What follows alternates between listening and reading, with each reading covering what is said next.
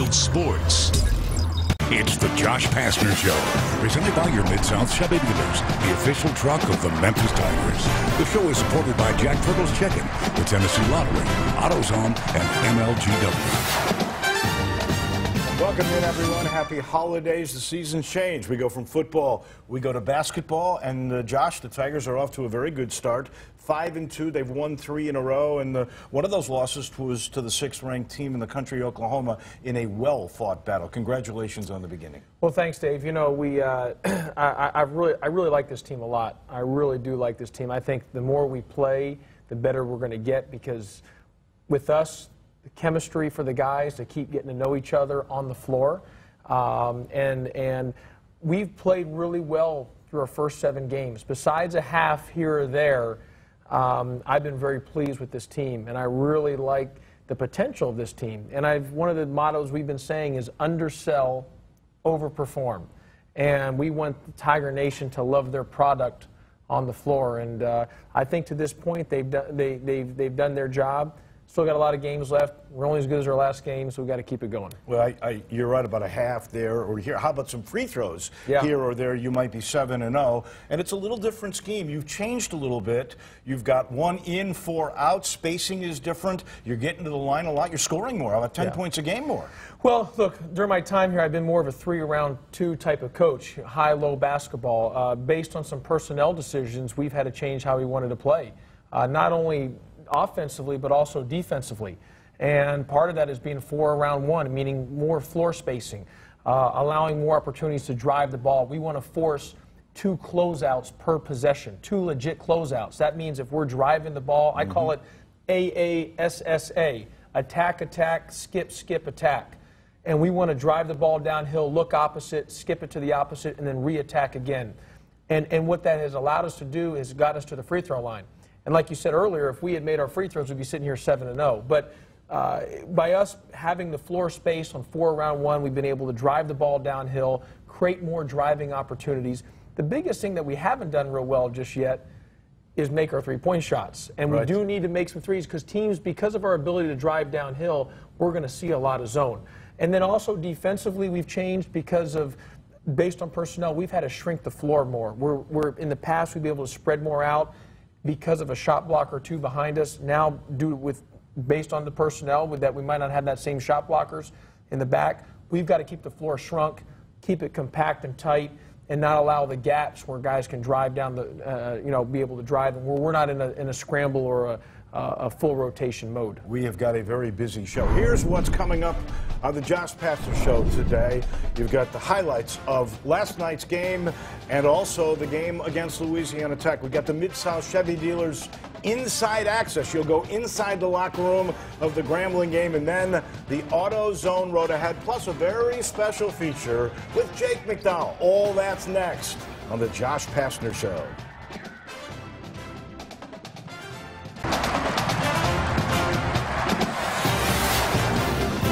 Mentioned a 3-game winning streak for Josh Pastner's basketball team. Had a tough one against UT Arlington at home, maybe the toughest loss, where you didn't make free throws in that game. That turned out to be a pretty good basketball team. But since then, you went to Miami, you knocked off Ohio State. That was a big win. And then you had a nice victory against Louisiana Tech, which we'll get to in a minute.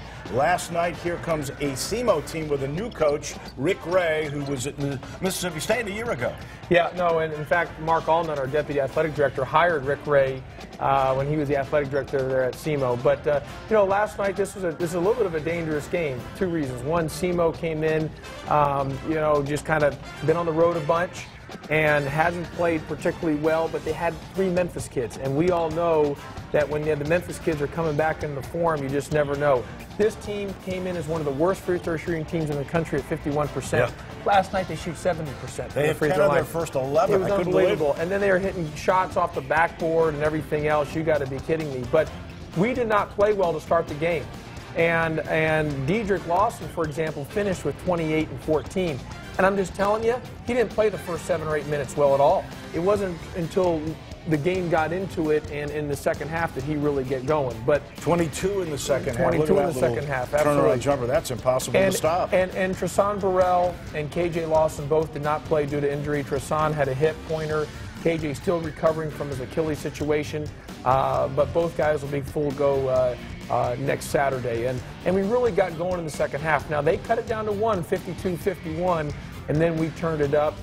Ricky had 10 assists and only 1 turnover. So Avery, you had 2 double-doubles in this game. Yeah, we had 2 double-doubles. Ricky Tarrant, 15 points, 10 assists, and Dedrick Lawson had 28 and 14. The thing with Ricky is 10 assists is a great stat. Avery Woodson, 6 assists, no turnovers. We ended up with 22 assists on 31 made field goals. In our last 2 games, we've had 44 assists on 63 made field goals, which, as you know, Dave, I love that stat because that's high assist on made field goals. How about between those 2 kids, 16 assists, 1 turn?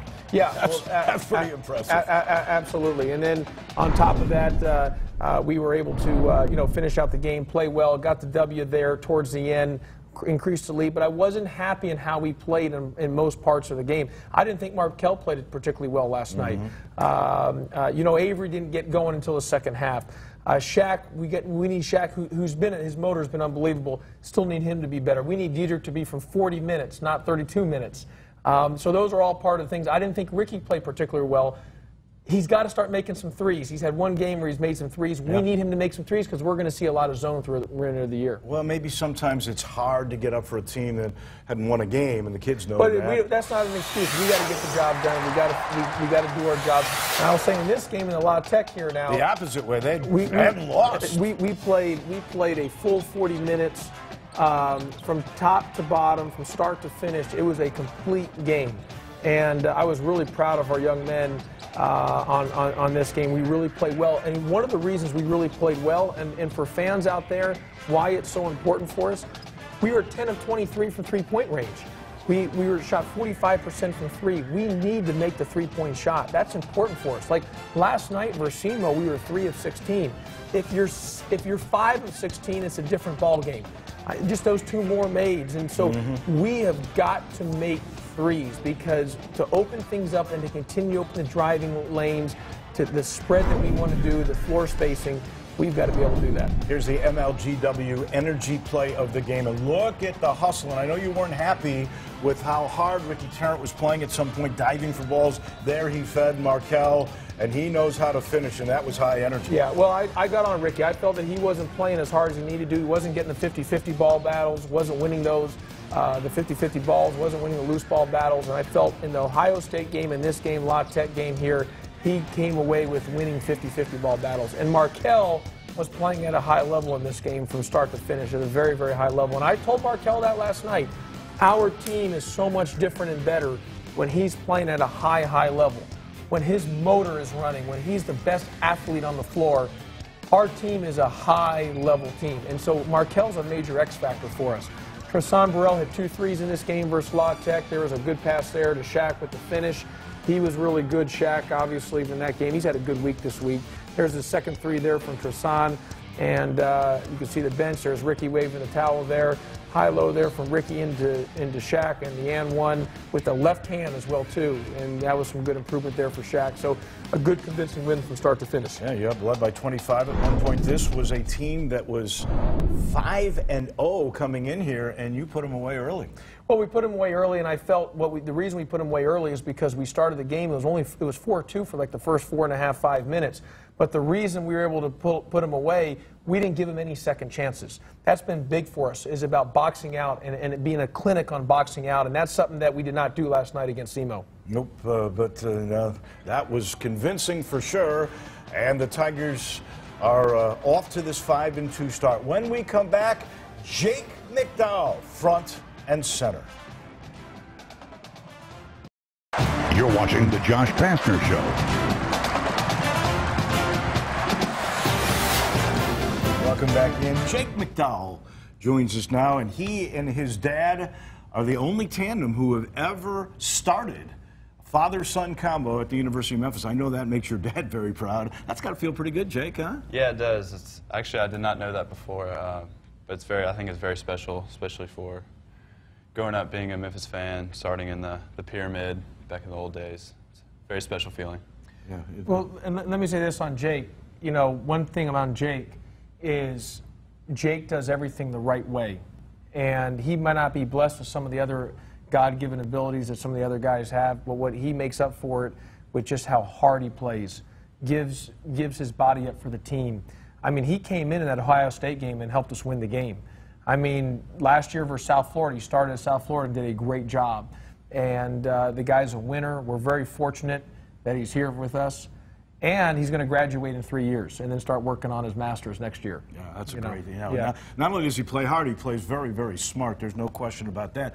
And you had opportunities. You could have gone to other schools. I know of 2 or 3 that were really interested in you as a scholarship guy, as a guy who'd come in and play a bunch. You chose to be a walk-on here because of your love for the school. What was, part of that decision-making process? I think just leaving, a legacy since my dad did play here, and kind of be tied to him, and I've always wanted to be, a Memphis basketball player ever since, really young. You know that. Yeah. Growing around it, so I think there really wasn't any other choice once I got the opportunity to walk on. Well, Josh, what went into your thinking about that? Well, obviously, when we talked, I originally told him, hey, there's probably not going to be any chance for you ever to play, and this or that, and I was honest with him. But, through his hard work, and when we've sat in the staff meetings, we've sat there and we've talked about it, the one thing that Jake does is he just does everything right, and it's especially the way teams are now with ball screen action. Like, for example, Nick Marshall. Nick Marshall's going to be a very good player. I mean, the guy's 7 feet, and he's going to be really good. He just is not able to guard the ball screens as good as Jake is yet. And that's just based on Jake's IQ of the game, understanding the game. He's been around. So when Nick can learn of the ability that Jake has on guarding the ball screen action, it's going to make Nick that much better of a player. So he's making guys better. Absolutely. Before we run out of time, tell me, what is your favorite thing about being a Memphis Tiger? I think just the love that the fans have for us. They're always there. Even when we do play bad, they stick around and they stand by us all the time. That's and a great decision on your part to go after this guy, because he helps your guys get better. Well, he helps our guys, and he's a great ambassador for the program, a tremendous ambassador for the program. Does things the right way, not only on the court, as I mentioned, but also off the court. Like I said, going to graduate in 3 years. He's in the dean's list. He's brilliant, and so he's one of those guys where anyone watching, you're in business world, you're going to want Jake on your team, And I don't know if Jake wants to go into coaching one day or not, but as in business, I think people that are looking for guys to move up the chain, he's one of those guys that can run any corporation, anytime that he wants to do it. What would you like to do? Right now, I actually interned at a mutual fund this past summer, and that's what I'm interested right now. Finance. Yes, that's. Invest your money. Yes. Invest your money with Jake. Look at this, Hank and Carol. He's on TV. Yeah. Jake. I love it. I really do.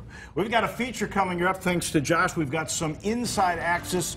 You'll see the locker room right before the Grambling game. That's next on the Josh Pastner Show. You're watching the Josh Pastner Show.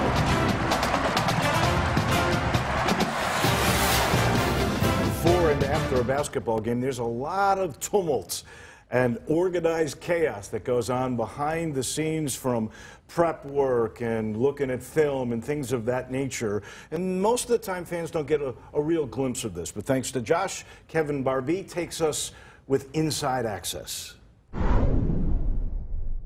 Doc, you want to say a few words first? Yeah. Come on, let Doc say a few words here before. Definitely honored to be here in person with you. Here's what I want you to think about. Today, right now, when you go out there, there is a little kid. You don't know if it's a boy, you don't know if it's a girl. It's the first time this little kid is ever going to see a game like this. And they are going to be staring at you, and they are going to be watching with wide eyes. You want them to see the confident, incredible young man that you are. That's what you want to see. I promise you they're out there, so play for them. All right? All right, guys, let's watch a little film right here just so we're aware of what's going on. Gray, he led them last year in points and rebounds. He's a senior. He's undersized. Don't go for the shot face. That is perfect textbook basketball. Okay, look at our defense here. This is how we need to play today. Perfect D. Hey, listen up, real quick. Listen, let's finish the possession today. You know these things. Let's get the job done.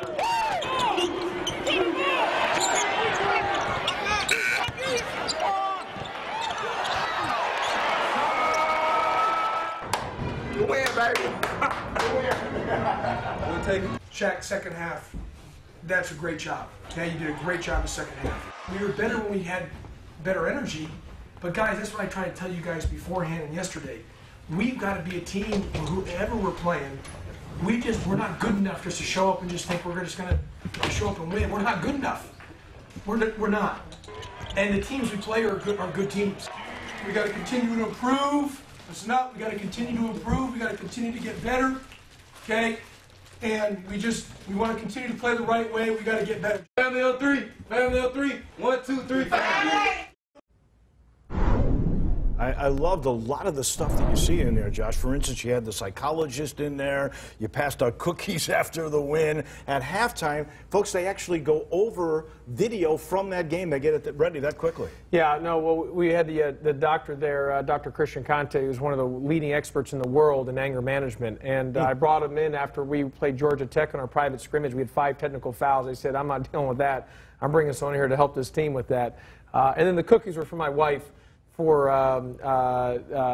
gave to all the guys, so I didn't tell her this, but I forgot to give them like 2 weeks prior, so I don't know if they were stale or not. You always get yourself in trouble. Yeah, I know. You're going to need I gave them to him afterwards. So, but no, it was good, and you're right. In halftime of games, we show film of what we did in the first half, good and/or bad.